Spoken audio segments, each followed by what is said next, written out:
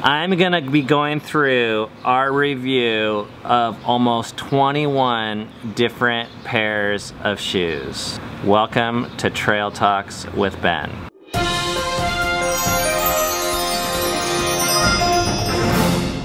One year ago, we were on the Appalachian Trail, and we did it with our family of 8. 7 of us walked it, which means that over the course of that 2,200 miles, we went through 3 pairs of shoes each for a total of 21 different pairs of shoes.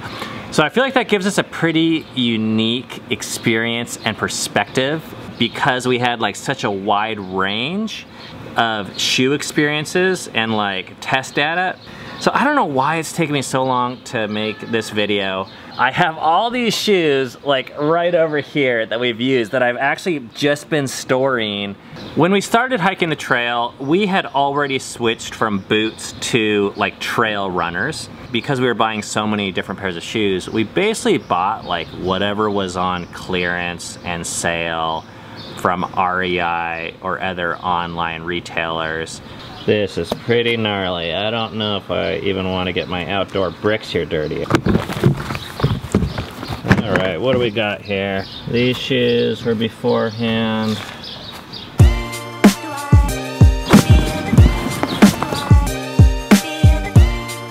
So this is basically going to be a review between Merrell shoes and Altra shoes. These were all the shoes that we started off with, and all of these are Merrells with the exception of this pair that are a pair of North Face shoes that Filia, our 7-year-old at the time, used. So this right here, which is the Merrell Moab Ventilator, has been my go-to shoe for most of the last 15 years. Every single hike that I've done was in this shoe.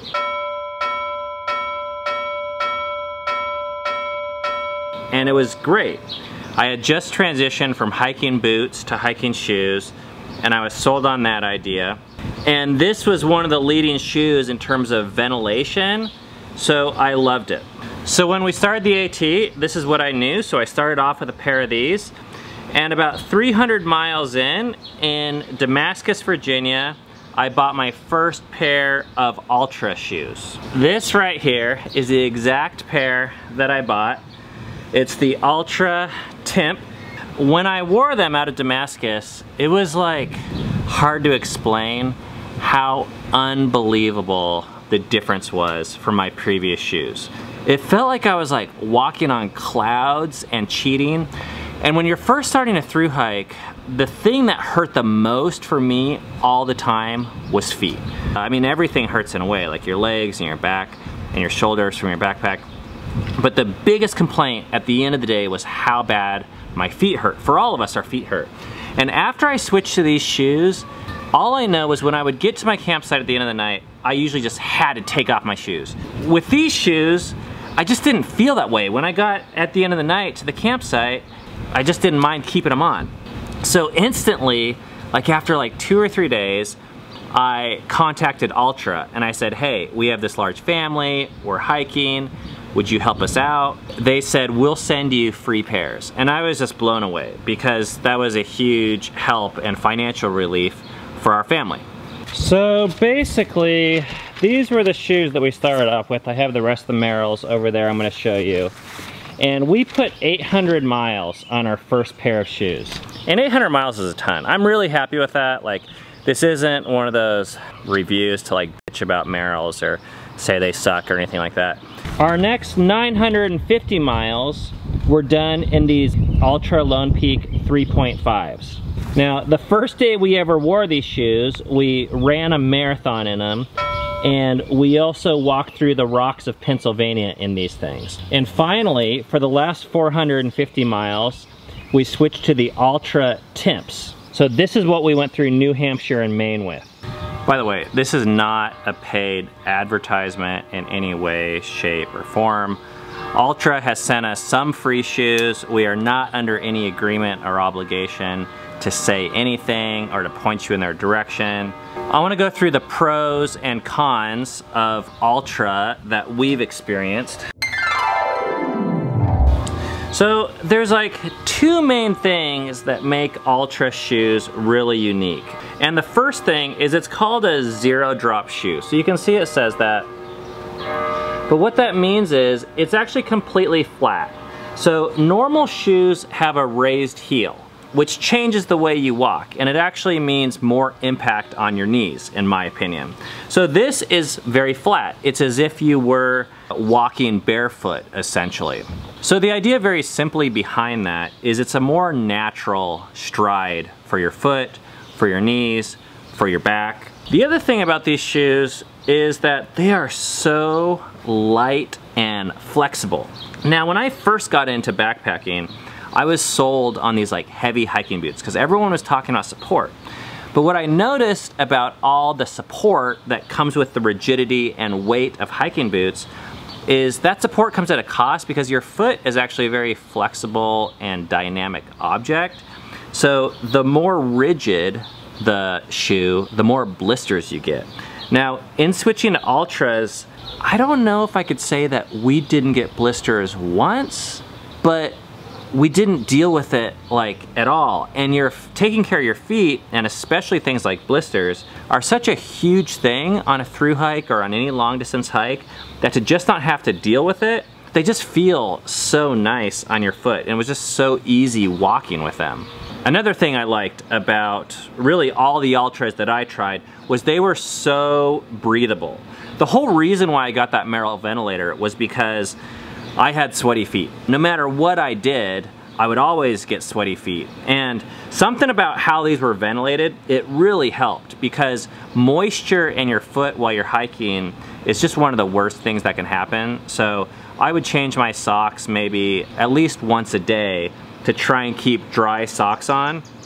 But I noticed that with these shoes, there were a lot of days that I didn't even have to do that, and that was really nice. Another thing about all the Altra hiking shoes is that they are gaiter compatible. So for those of you guys that don't know what a gaiter is, it's like a little sock or bootie. You like put your foot through it and then it kind of wraps around your shoe so that pebbles and leaves and sticks and stuff don't get in your sock. I think only 3 of us in our family wore those, and they don't come with the shoe, but I really enjoyed it once I switched. It was like there was no going back. So it attaches back here with Velcro, and then there's a little hook here on the front. Okay, this, in my opinion, is the singular best selling point or benefit that we experience with Altras. So I told you Altra has 2 main things that really distinguish them from every other shoe. The first being the zero drop. The second thing is the wide toe box. Kind of their philosophy in design is your foot naturally spreads out. Your toes are spread out. And a lot of shoes, they kind of cramp your toes together, which changes the way you use them and it changes the position of your foot. So Altra shoes, if you can see it, they have a much wider top up here, and what that does is it allows your toes to spread out, and you're actually using your toe muscles and your feet very differently. And that has 2 main effects. One is physiological on your body. I think it's a more natural way to walk with your feet, and what I noticed was, once again, less blisters and kind of less soreness with my foot. But the other one was actually financial and practical. In order to look at that, I want to show you some of what happened to our other shoes on the trail. So these were my son's shoes, and this is the common thing that you see all over through hikers, is the shoe gets blown out right here on the outside of the foot. So you can see right there, see how that threading has come out? This is the Merrell ventilator. See that? It just wore through right there. Here's another example. This was Dove's shoe. She was 17. This is the front right there. This is another example on the inside right here. Here's another example. You can see it just like fraying through right there on the front. And finally, this is Cammie's Moab ventilator. You can see the rubber right there is just splitting and it's going right through. The problem isn't that the materials on these shoes are faulty. The problem, I think, is that they're the wrong shape for your foot. And every time you go downhill, you're putting so much pressure on the shoe. And if you think about it, if it's putting this much pressure on your shoe, imagine how much pressure it's putting on your toe or your foot. But what I notice is, We never had this problem with shoes, and most thru hikers, their shoes will wear out somewhere in the front around the toes way before the soles run out. So it's kind of this funny thing. I mean, you know, it's like hike your own hike, and I don't want to be critical of other people's shoes, and everyone has their own opinion, but I would constantly see people that weren't wearing Altras, and they had their toes split like on their shoe in the same place, like all over the place. It doesn't matter the brand, and it happened to us. Okay, now I want to talk about some of the cons. I would be completely remiss to state the absolute obvious, and that is that these shoes look dumb as hell. The colors are terrible. They kind of look like clown shoes a little bit. I think the Timps are actually a lot better looking, but even some of them look kind of ridiculous. I guess it should go without saying that the looks should be secondary to the performance when you're out in the woods, but it's not like the looks don't matter at all, right? The second thing that I heard complained about a lot is that there was a lack of a rock plate. A lot of other shoe companies have kind of like a rigid, firm, either piece of plastic or rubber in the bottom that when you step on a rock, you're really not gonna feel it at all because it's gonna distribute the weight for the whole shoe. Now Altras, because they're so soft and flexible, if you step on a rock, there's a good chance that you're gonna feel it on your foot. Maybe not acutely, it's not gonna poke you, but it's still gonna put a unique pressure point. I didn't really notice a huge problem with that personally. These Lone Peaks right here are the exact shoes that we wore through Pennsylvania where the rocks are the worst.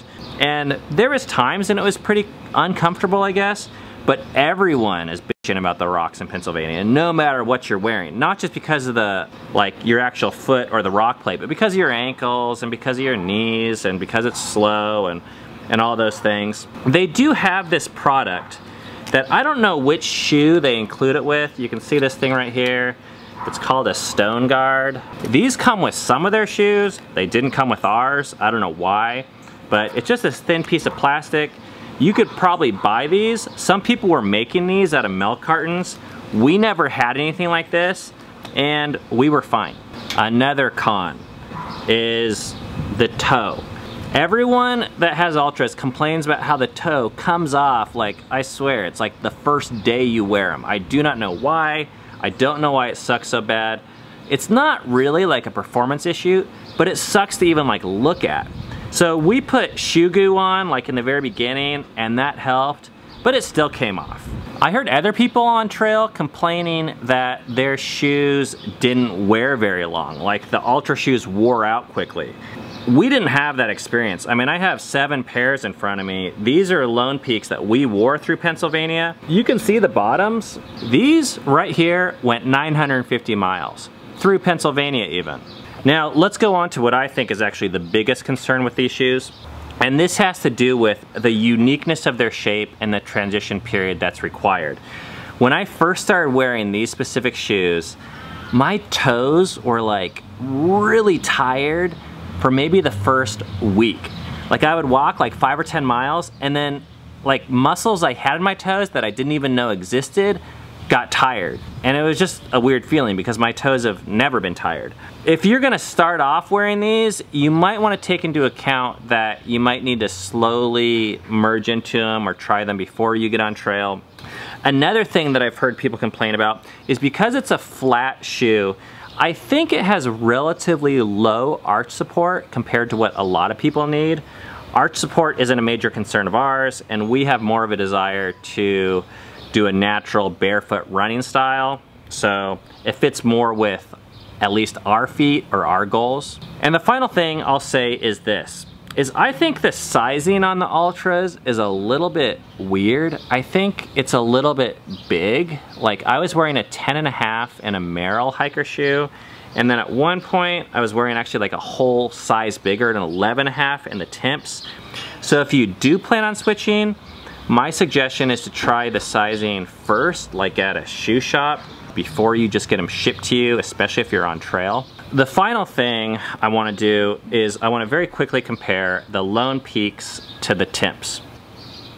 I think the Timps look cooler, but actually having walked 950 miles in the Lone Peaks and only 450 miles in the Timps, I would recommend the Lone Peaks for two main reasons. One is, it actually has a lower profile right here. It's a thinner sole. This was a thicker sole. And what that meant was it was a little bit more unstable. I feel like I had more ankle twists in this shoe, and I saw other members of our team like a little bit more unstable in this one than this shoe. The second thing is the wear. I'm gonna show you guys these shoes and show you exactly what it looks like to get this many miles on shoes. First off, all these shoes look like hell, because these have been through 950 miles and these have been through 450 miles.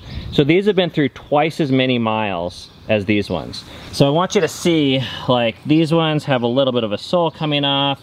This one does have a hole right there. It's the only one that I can find with any of these. You can see the soles on these are still pretty okay looking. I mean, there's no holes. These were Filia's, our 7-year-old. She beat the hell out of shoes. You can see hers are worn out more than other people's. Okay, moving over to the Timps.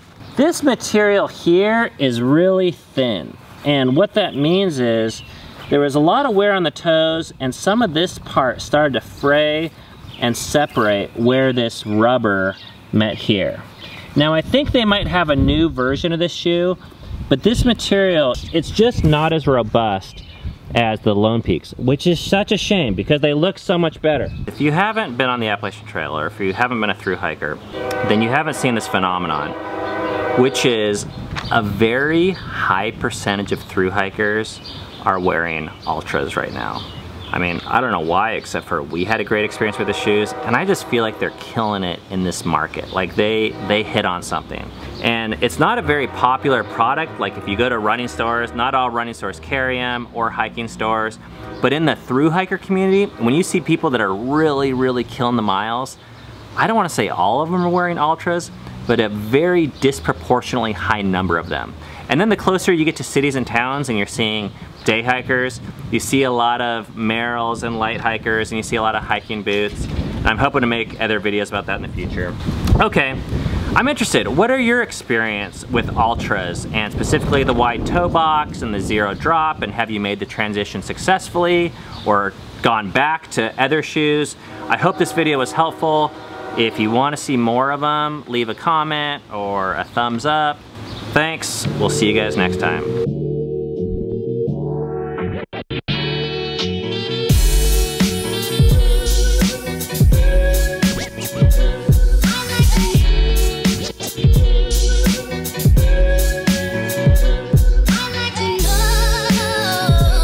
Oh, and thanks to Altra for sending us the shoes. These are for the thumbnails.